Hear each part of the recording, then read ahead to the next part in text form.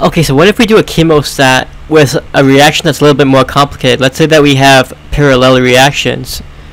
So here we have a substrate, and instead of the substrate just being turned into biomass X, we also have the substrate being turned into a product P. And again, since these are biological reactions, the stoichiometric coefficients are not really readily available. Like, instead, we have to use these yield coefficients, which are like empirically determined after you do the results in the lab. And these yield coefficients, they're basically the same as stoichiometric coefficients, but here they're like, again, they're empirical. They probably have a lot of decimals, they're not clean numbers, that kind of stuff.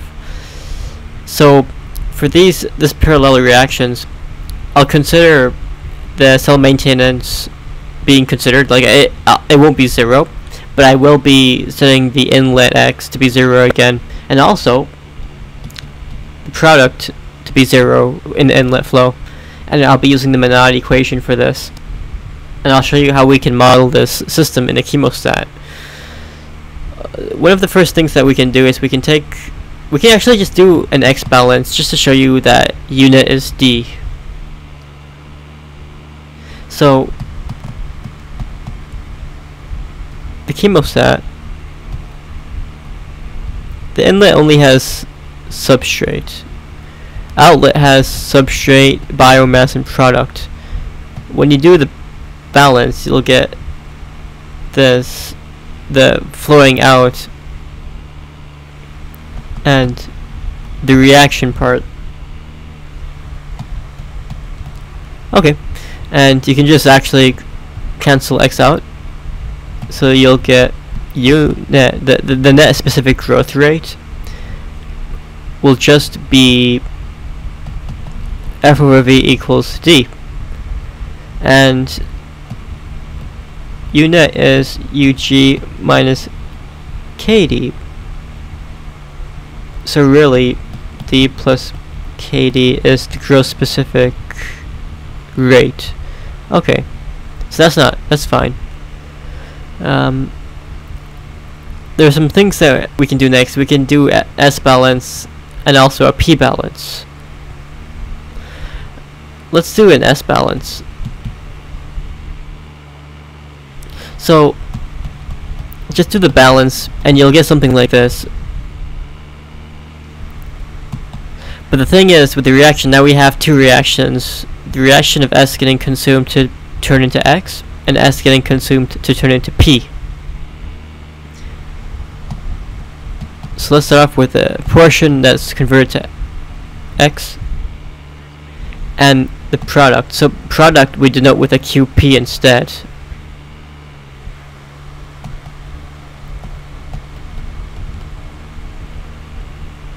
So basically we have a different kind of growth rate for product P, so we denote it as Q. There's different kinds, but in general QP equals, we can use mixed growth rate. Sometimes it can just be a constant, but usually what we say is it's actually this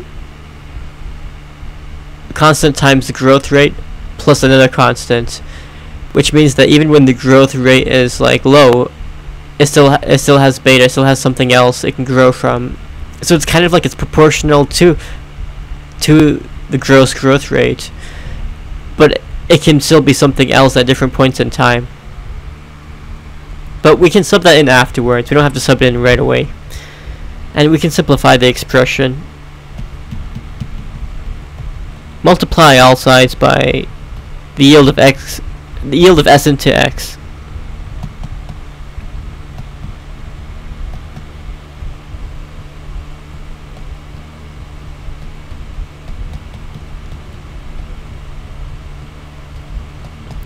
And we can just factor out the X. I mean, QP itself is also a function of X, so it's going to be implicit. When we're dealing with these parallel reactions, I don't think we'll be able to get explicit equations so easily.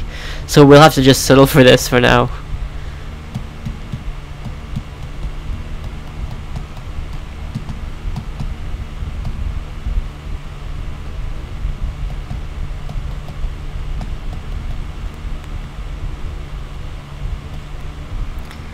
Okay, so what was UG? UG is D plus KD, so let's substitute that in.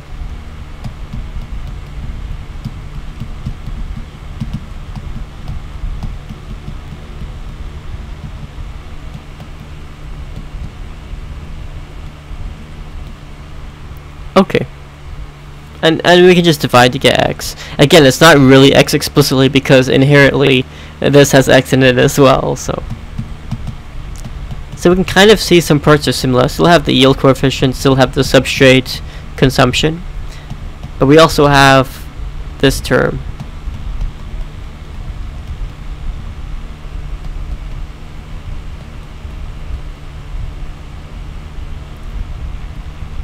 There we go. So that's an equation we can get for x. We can do a p balance to get the concentration of p, but actually let's see what we have. That's x. We can actually get s concentration from the Monod equation. Let's do that. So Monod equation is this, and this is gross specific growth rate is net plus the cell maintenance coefficient.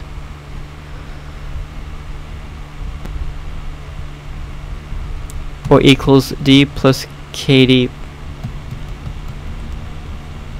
and we want to get it in terms of s.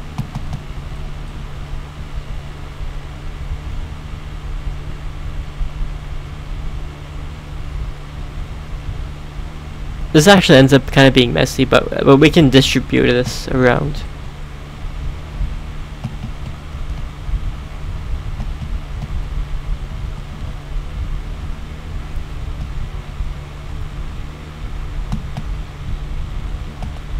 Okay, and then we just get the s terms.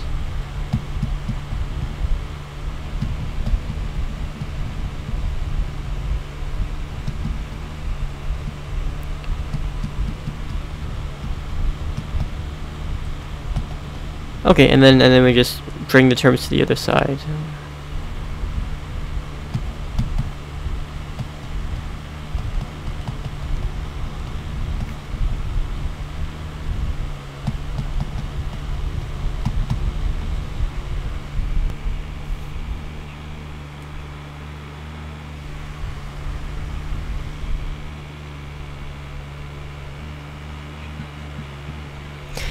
Something does look kind of weird with this.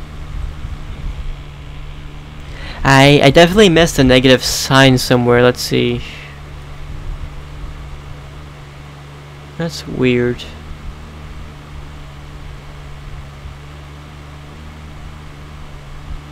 I see. That whole thing is negative, so what we can do is bring the negative into that.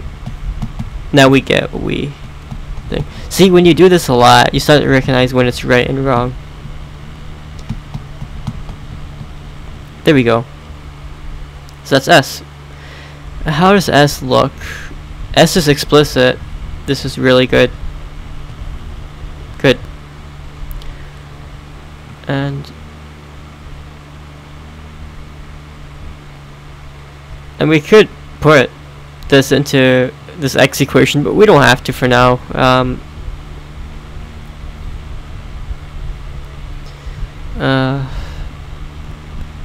Yeah, you can do that to eliminate the S. It'll still be in terms of X from the QP though. So yeah, I mean, I just leave it like this for now. This is okay. And then we can do the P balance. No product in the inlet. And then the flow rate times P plus this QP and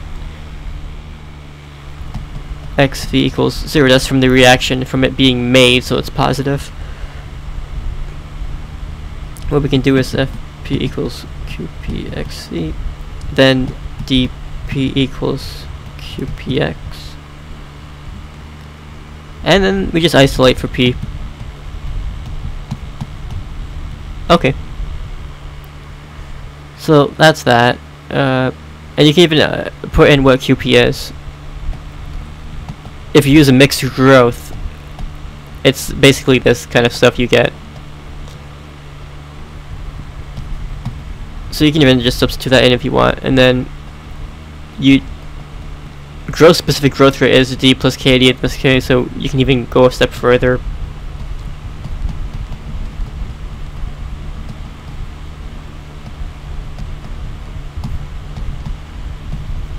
Okay, so that's looking good. It's in terms of x. So it's not really independent. Everything else is a constant, but it's still in terms of x. But so far, that's actually pretty good what we have. If you're given a question where you have to solve it numerically, you'd be giving a whole bunch of constants, like you have d, k, d, all of the constants from above, alpha, beta. It ends up being a mess, but all you have to do is just make sure these constants are very empirical, so just make sure you have the right units. Depending on what units you're given for alpha and beta, you need to probably draw out the units and cancel them out, make sure it all works out, and you get product p. P in terms of x, and x is in terms of x. But yeah, you end up getting a lot of messy expressions. But this is probably the simplest case of a parallel reaction with a substrate S. The substrate S will go into X and go into P. You can have reactions much more complicated than this, though. But yeah, simple case. And then we have the growth, sorry, the cell maintenance coefficient as well. So it's not like the most simple case. We did do a little bit of math, and you'll see that since the equations are not explicit, there's only so much we can do basically. But I think that'd be good enough for modeling this kind of equation for an exam. And then yeah, it doesn't even have to be necessarily with the Monod equation. You can make it more complicated. And yeah, x0 doesn't have to be 0 either, but it's easier to see that net specific growth rate is d. It makes it so much easier, but you don't have to do this. And again, you can do something stupid like, I shouldn't say it's stupid, but you can do something like recycle the unit back, but then it's like you probably want to use COMSOL or some computer software that can solve the kind of mathematics with iterations and trial and error. You don't want to do like something messier by hand. Like this is as much as you would get, I would think. A question like this would demonstrate your knowledge, and in most of the stuff, like, you know, the stoichiometry, you have to be careful with like the reaction terms over here.